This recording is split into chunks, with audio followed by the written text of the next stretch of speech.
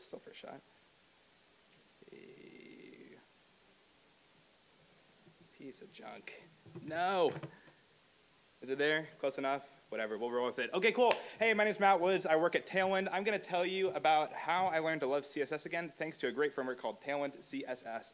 So what is this thing? Imagine Peter Griffin pulling at the blinds, being increasingly infuriated. This is how we all feel whenever we try and write CSS, or at least how I feel whenever I try to wrestle with it. It's like you're trying to jam like a square peg into a round hole with everything you do. But there's a great new framework called TailwindCSS that's utility first and solves a few of these problems. Number one, it feels like you're not copying and pasting a bootstrap component, which is fine for getting things off the ground, but if you want something to feel more tailored or get a pixel-perfect design like so many of the apps you use and love, TailwindCSS is a great way to get the best of both.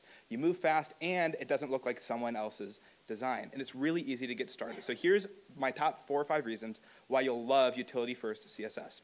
Number one, imagine here, wait, can I actually do this?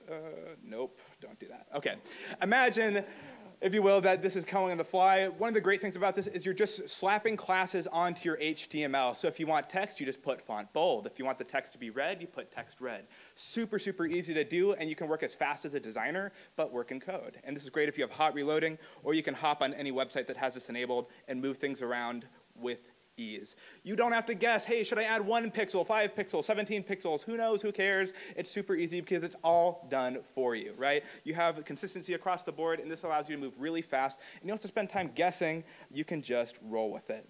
Another thing is you can kiss cascade hell goodbye if you passed you know, back in February, Matt added some weird selector, so I think I'm changing the margin to the bottom of my header. It's actually blowing something up and ruining my mobile view. Not anymore, because whenever you add this right on, it changes in front of your eyes. Wow, that's cool, Matt. Yes, it is, listener. And another great thing, the piece du jour, media queries are a thing of the past. All you have to do is add SM, MD, LG, whatever you want, colon to the front of your class, and that will happen on your small device, like a mobile, large device like desktops. Yes, you can clap for that. It's amazing because no more messy media queries. Yuck, I hate them.